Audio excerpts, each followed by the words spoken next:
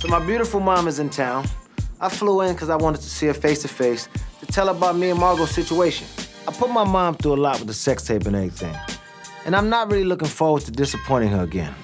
Thank you for coming down, but... All the rumors I've been hearing. Yeah, I needed to come down a long time ago. Well, first I gotta tell you that Margeaux's gonna pop in.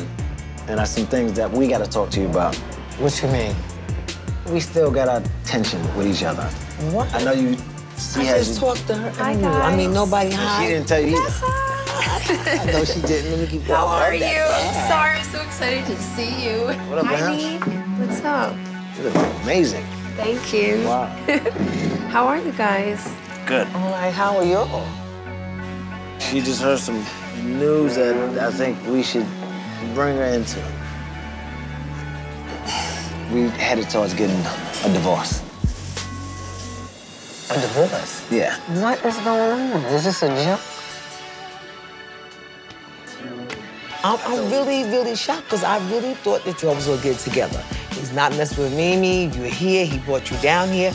So now, y'all just flip like that? I figured y'all had got over that, got past that. I thought so too.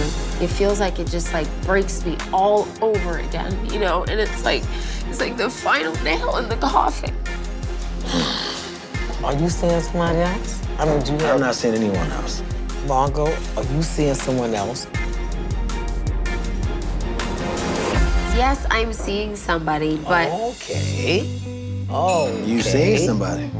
I didn't know how to tell Nikko because I knew it would devastate him. But yes, I am seeing someone else, and I think it's getting kind of serious. The bottom line is whether I'm seeing someone or not, Nikko and I are still getting a divorce.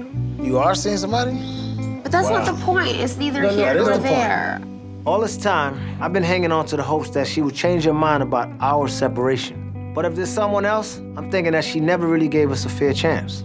I have different options open because I didn't know what you were doing, and when you did the You know what I was doing. I brought you down here for a clean slate.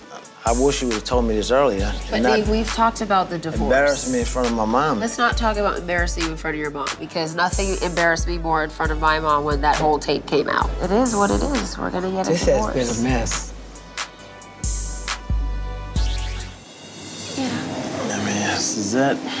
Nikko and I have been through so much, and his mother is like a second mom to me, so this is really a hard moment. But it's time to be real and face the fact that Nikko and my relationship has run its course. I just hope you're making the right decision. If that's it, then that's it.